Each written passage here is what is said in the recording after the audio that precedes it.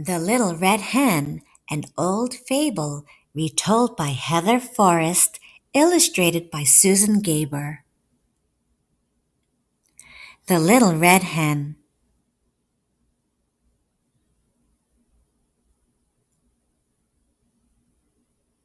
A little red hen lived in a house with a frisky dog, a cat, and a mouse.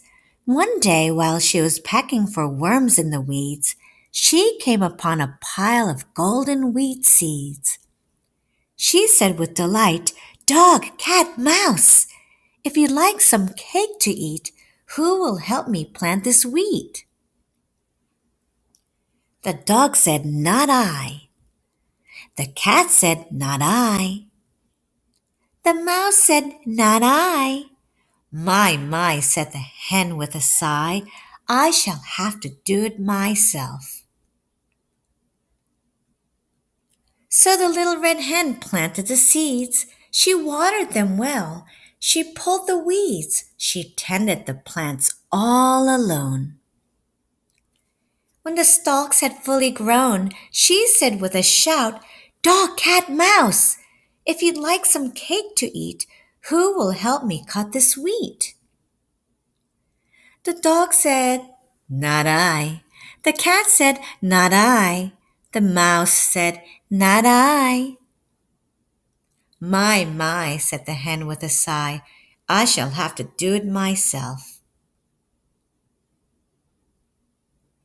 So the little red hen cut and cut until she had enough wheat to grind at the mill.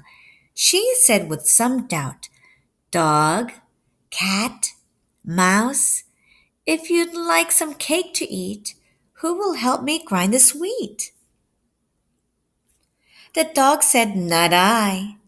The cat said, "Not I." The mouse said, "Not I." My, said the hen with a sigh, "I shall have to do it myself." The little red hen ground the wheat to flour. Then it was the baking hour. She mixed up the batter and measured so well. Soon the house was filled with a sweet cake smell. The dog, the cat, and the mouse followed the scent into the house.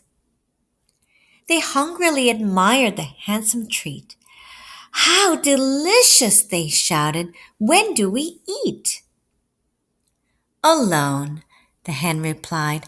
"I planted, I weeded, I cut, I ground. The little pile of golden wheat seeds I found. Alone, I used the flour to bake. Now, who will help me eat this cake?" The dog said, "I'll help." The cat said, "I'll help." The mouse said, "I'll help." My, said the hen with a sigh. "I will share my cake with those of you who help when there is work to do. For after all is said and done, working together makes working fun."